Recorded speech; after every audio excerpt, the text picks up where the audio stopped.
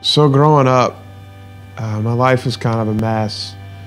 I had a mom and a dad who really loved me and cared about me, but I felt like it just wasn't enough.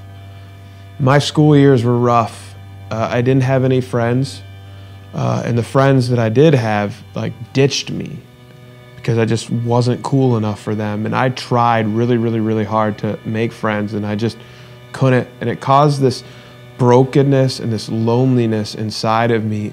And then kind of to add to that, I was hanging out with my parents in the living room and one night, and we got this phone call from my grandma, and my grandma had said that my brother had been shot. And we were like, what? Like what's going on? And so we all were on our way to the hospital, and we had found out that he was shot 4 times in the head. I think when tragedy happens or when someone's depressed, it's like they want to die. Like for me, I didn't want to die. I was freaked out about it. I thought about it all the time. I didn't understand the whole Jesus thing, but I knew somehow there was a God, and I asked him like, hey, please let there be life after death.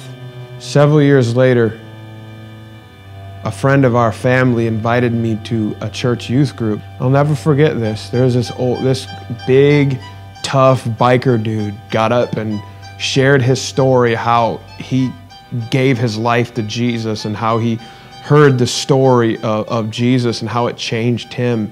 And it blew me away, because now I was somehow told that God wasn't this distant God, but I could actually know him. And that blew my mind. And so I'm like, dude, I told my mom and dad, like, we got to start going to church now. My fear of death, that's one of the first things that went for me. Like, I was no longer afraid to die. Like, I knew that I was going to heaven, and I knew that I had a relationship with the God of the universe. But at some point I began to feel left out. Just the age in my church, everyone was married, everyone was older.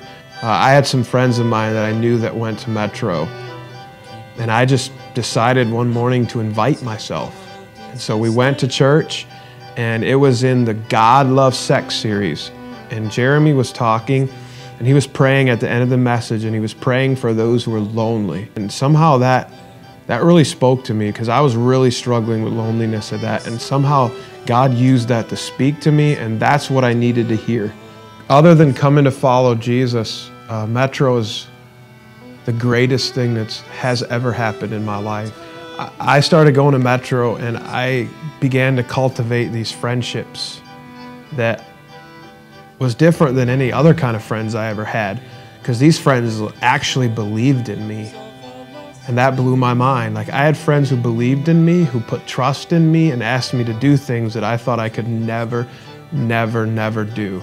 If you would have told me 4 years ago that I would be communicating God's word from stage at a high school youth group like Alive, and a middle school youth group like Fuel, and in churches in different countries, I would have thought you were crazy and out of your mind. There's no way that would ever happen. There's no way God could use me like that.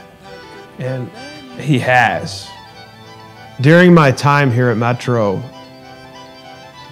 God has done so much and has spoken so many things to me. But one thing he laid on my heart is my brother's murderer. I just felt one day that I need to write him a letter, that he needs Jesus as much as everyone else does. In this letter, I told him that what God had done in my life, that as terrible as the tragedy of him killing my brother and that happening, God chose to reveal himself to me through that. And that God could forgive him like he forgave me, that my sin, though I didn't kill anybody, was as deep as his. And he wrote me a letter back and told him he was just blown away by it. This is crazy, this is unheard of. I don't really know what the full results of that letter has accomplished, but I know that God used that and spoke to that guy in an incredible way. I'm so thankful that God has used this church to grow me and to grow my faith and to lead me into doing things I would have never imagined. Looking back on my life and all that had happened and all that God has done, it's a series of impossibilities after the next. There's no way I would be who I am today if God's grace hadn't reached down and rescued me. My name is Kevin Mathis, and I am Metro.